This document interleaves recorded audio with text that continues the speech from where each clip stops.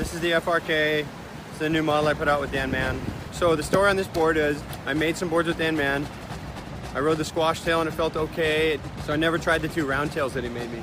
They were in my storage for 2 years, and then a buddy of mine, Dave Speir, I let him borrow one day at Lowers, and he's a little lighter than me, and he said, I think you should try it. It feels a little bit big for me. I jumped on it, and first wave, it felt like the best small board I'd had in a few years. There's two of them sitting there for 2 years. First wave, I stood up, did a bottom turn off the top, and I was like, what have I been doing? This one felt amazing. It feels super good.